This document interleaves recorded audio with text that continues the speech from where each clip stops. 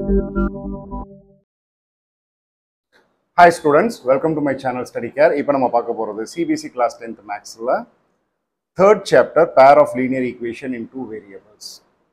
அதுல exercise 3.1 ஓட introduction இப்ப பார்ப்போம். Third chapter போறதுக்கு முன்னாடி second chapter polynomialsல வந்து நம்ம என்னென்ன பார்த்திருந்தோம்? Polynomialsல வந்துட்டு என்ன பார்த்தோம்? Linear polynomial, அடுத்து quadratic polynomial, அடுத்து cubic polynomial and so on. இப்போ linear polynomial க்கு ஒரு எக்ஸாம்பிள் எடுத்துக்கலாங்களா? 2x plus 3. இதில் வந்து பார்த்தீங்கன்னா இந்த xன்றது என்னது? வேரியபிள். and highest degree வந்து எவ்வளோ இருந்தது? 1. அடுத்து quadratic polynomialக்கு ஒரு எக்ஸாம்பிள் எடுப்போம். 2x square plus 2x plus 5. இதில் வந்து டிகிரி வந்து 2 இருக்கு. அடுத்து கியூபிக்ல வந்துட்டு ஒரு எக்ஸாம்பிள் எடுத்தோம் அப்படின்னா 3x cube plus 4x square plus 2x plus 3. இதில் வந்து டிகிரி வந்து ஹையஸ்ட் டிகிரி வந்து 3. அப்போ இதில் சொல்யூஷன்ஸ் என்னவா இருக்கும்? Linear பாலினாமியலில் 1 solution, குவாட்ராட்டிக்கில் 2 solution and கியூபிக்கில் 3 solutions. இப்போ தேர்ட் சாப்டரோட பேர் என்ன? Pair of linear equation in two variables. Pair na enna artham? 2. Linear na enna artham? Degree 1. Equation na enna artham? Equal to 0. In two variable அப்படினா என்ன அர்த்தம்? ரெண்டு variable இருக்கும், x and y. ஏதாவது ரெண்டு வேரியபிள் இருக்கும். மோஸ்ட்லி நம்ம வந்து x and y தான் யூஸ் பண்ணுவோம். So example பார்க்கலாங்களா? So example, x plus y equal to 10. அடுத்து x minus y equal to 5. இதை வேற எந்த மாதிரி எழுதலாம்? நம்ம x plus y minus 10 equal to 0 எழுதலாம், x minus y minus 5 equal to 0 எழுதலாம். இன்னும் ரெண்டு example பார்க்கலாங்களா? So 2x plus 3y equal to 10, 2x plus 5y equal to 18. இல்லை இது வேற மாதிரி எப்படி எழுதலாம்? 2x plus 3y minus 10 equal to 0, 2x plus 5y minus 18 equal to 0 எழுதலாம். இப்போ இந்த ரெண்டு ஈக்குவேஷன் இருக்கு. இந்த ரெண்டு ஈக்குவேஷனை வந்து நம்ம என்ன பண்ண போறோம்? இந்த சாப்டர்ல எந்தெந்த டைப்ல வந்து நம்ம சால்வ் பண்ண போறோம் அப்படின்னா, டைப்ஸ் ஆஃப் மெத்தட். ஃபர்ஸ்ட் வந்து கிராஃபிக்கல் மெத்தட், செகண்ட் வந்து சப்ஸ்டியூஷன் மெத்தட், தேர்ட் வந்து எலிமினேஷன் மெத்தட். ஸோ மொத்தம் 3 எக்ஸசைஸ் இருக்கு.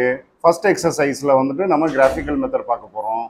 செகண்ட் எக்ஸசைஸ் 3.2ல வந்து சப்ஸ்டியூஷன் மெத்தட், அடுத்து வந்து தேர்ட் எக்ஸசைஸில் வந்து எலிமினேஷன் மெத்தட். ஸோ இதில் வந்து என்ன அப்படின்னா, இந்த ரெண்டு ஈக்குவேஷனை வந்து நம்ம கிராஃபிக்கல் மெத்தடில் சால்வ் பண்ணாலோ, இல்லை சப்ஸ்டியூஷன் மெத்தடில் சால்வ் பண்ணாலோ, இல்லை எலிமினேஷன் மெத்தடில் சால்வ் பண்ணாலோ ஆன்சர் வந்து சேமாக தான் வரும். இப்போ நம்ம பார்க்க போகிறது அபவுட் லைன்ஸ். ஸோ லைன்ஸை பற்றி நம்ம பார்க்க போகிறோம். ரெண்டு equation எடுத்துக்கலாங்களா? X plus 3y equal to 6 and 2x minus 3y equal to 12. இப்போ ஜெனரல் ஈக்குவேஷன் எப்படி இருக்கும்? General equation of two variables எப்படி எழுதலாம்? a1x plus b1y equal to c1. அடுத்து a2x plus b2y plus equal to c2. இப்போ இந்த ரெண்டு ஈக்குவேஷனை வந்து நம்ம சால்வ் பண்ணோம் அப்படின்னா நம்மளுக்கு வந்து ரெண்டு ரிசல்ட் கிடைக்கும். ஒன்று வந்து consistent lines, அடுத்து வந்து inconsistent line.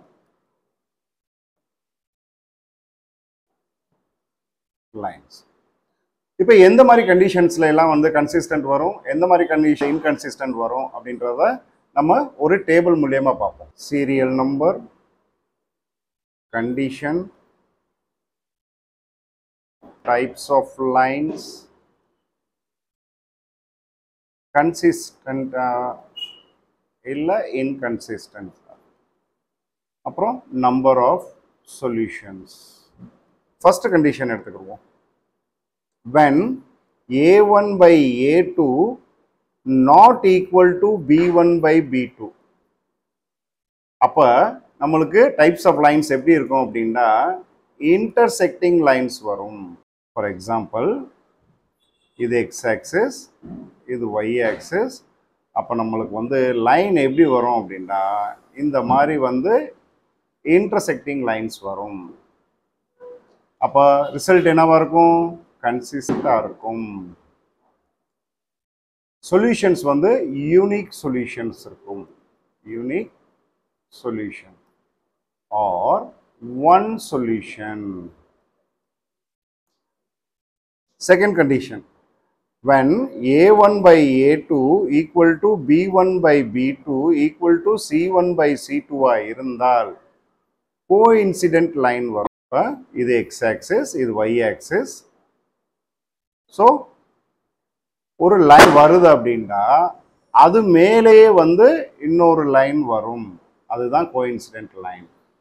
அப்போ கன்சிஸ்டண்ட்டாக இருக்கும். அடுத்து எவ்வளோ சொல்யூஷன்ஸ் இருக்கும்? இன்ஃபினிட் மெனி சொல்யூஷன்ஸ் இருக்கும். மெனி சொல்யூஷன்ஸ் இருக்கும். Third, when a1 by a2 equal to b1 by b2 not equal to c1 by c2 இருந்தால் parallel lines வரும். எப்படி இருக்கும்? இப்படி ஒரு லைன் வருது அப்படின்னா இன்னொரு லைன் இப்படி வரும். ஸோ இது வந்து இன்கன்சிஸ்டண்ட்டாக இருக்கும். சொல்யூஷன்ஸ் வந்து நோ சொல்யூஷன்ஸ் இருக்கும்.